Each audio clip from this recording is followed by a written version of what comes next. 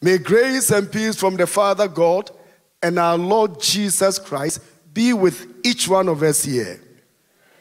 My job now is to throw light on the theme of the Congress. The theme is living to impact generations through the Holy Spirit. Living to impact generations through the Holy Spirit. And to begin with, I would like us to read Psalm 22, verses 30 and 31. Psalm 22, verses 30 and 31. First, from the New Living Translation. Our children will also serve him. Future generations will hear about the wonders of the Lord. His righteous acts will be told to those not yet born. Amen. And from the Message Bible, our children and their children will get in on this as the word is passed along from parent to child. Babies not yet conceived will hear the good news that God does what he says. Amen. Basically, Psalm 22 talks about the coming of the Messiah, his suffering and his life, and the work that he would do. And then the work that would bring redemption to humanity. And then continues to say that the work will be passed on from one generation to another. And that is what we are experiencing now. Our Lord Jesus Christ came down on earth here for about 33 and a half years. And he ministered for only about 3.5 years. Yet, his work continues to impact generations. And it is because of what he has done, that is why we are here. He therefore lived to impact generations. And how can we live to impact generations? I'm only going to give 3 facts on it. The first is that live a meaningful life. I must live a meaningful life, and you must live a meaningful life. Living a meaningful life implies that you must choose what you want to do and what you don't want to do. You must make the right choices in life. Life is full of choices. Where you want to go, what you want to do, what you want to study. So if you do not resolve in your heart to do the right thing, you may not live a meaningful life. There was this young man who was taken captive to Babylon. And when he went there, he had the opportunity to be in the palace and be trained. He had the opportunity to enjoy himself with alcohol, wine, smoke, and if it had been our days, drugs. But he resolved in his heart not to do anything against his God. He decided to do the right thing, to make the right choice in order that his life would impact generations. And the Bible says that, but Daniel resolved that he would not defile himself with the king's food or with the wine that he drank. What choices are you making? You can choose not to study. You can choose to take drugs. You can choose to take alcohol. You can choose to smoke whatever you want to smoke. By then, you are determining your own life and your impact on earth here. So once you make the right choice, then your life is going to be attractive. And others will like to follow what you have done. Living a meaningful life. Second, if you want to impact others, you must be empowered with the Holy Spirit. You cannot actually live a meaningful life without the empowerment of the Holy Spirit. The human nature is so depraved, so vulnerable, so weak that if you leave it on its own, it will make the wrong choice. It will make the wrong choice. That is the human nature. Sometimes if I examine the dealings of human beings, I say, Lord, have mercy on us. You know, we don't like killing. but we fantasize on killing, on films, watching people who are killing others. Then you sit down and laugh. That is the human nature. Human nature. So depraved.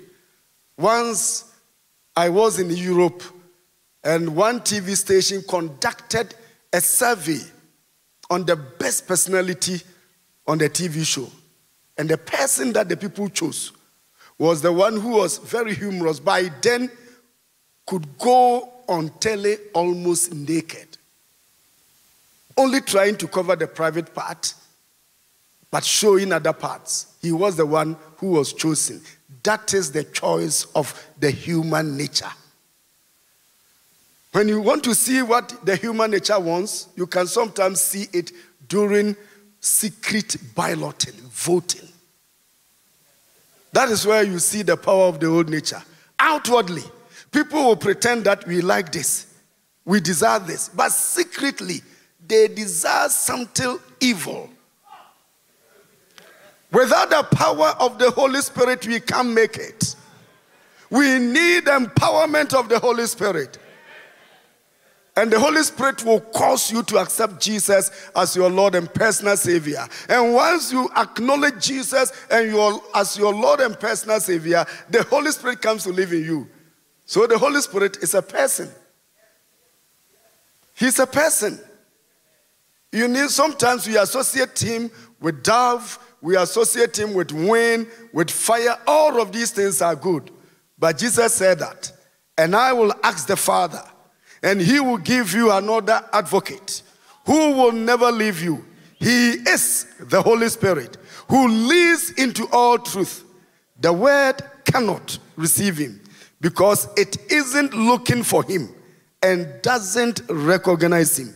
But you know him because he lives with you now and later will be in you. So the Holy Spirit is Christ in you. Therefore, Paul says that Christ in you is the hope of glory. Once you are empowered with the Holy Spirit, then he would help you to overcome the devil. He will help you to overcome the promptings of the flesh and the desires of this world. Without the Holy Spirit, you can't. Therefore, to live to impart others, you need to be empowered with the Holy Spirit. And finally, for you to be able to impart others, you must attract your neighbors. Holy Spirit living, godly living attracts people from all circles.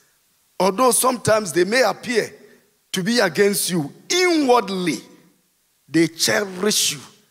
And they know that you've got something that they haven't got. So if you begin to live a different life, a godly life, a spirit-filled life, then people begin to find out, why is this person not doing what I'm doing? What has enabled him to stop this habit, perhaps of smoking, taking alcohol, chasing women or men? What has enabled him to do that? What has made him successful? You become attractive. And they begin to find why you are attractive. And once you are able to attract your wife, your husband, your children, your neighbor, then they would like to get what you have got.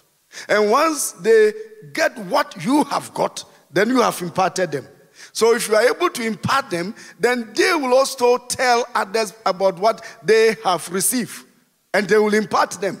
So you impart your wife imparts her friend, you impart your children impart their friend, and then they carry on imparting others. This is what we meant by imparting generations. They will continue to impart other people. So you are living to impart generations through the Holy Spirit. To draw the conclusion, the Congress has been planned in such a way as to let you encounter the Holy Spirit, so that you will see a difference in your life that will attract others to find out the reason for the change in your life. The planners had the theme of living to impart generations through the Holy Spirit in mind when the programs were being planned. So the programs have been drafted in such a way as to help you achieve our aim. The tracks have been planned to handle topics that will assist you live to impact others. You must endeavor to attend one each day. The speakers are going to touch your very life in such a way as to cause you know Christ in a new way through the power of the Holy Spirit.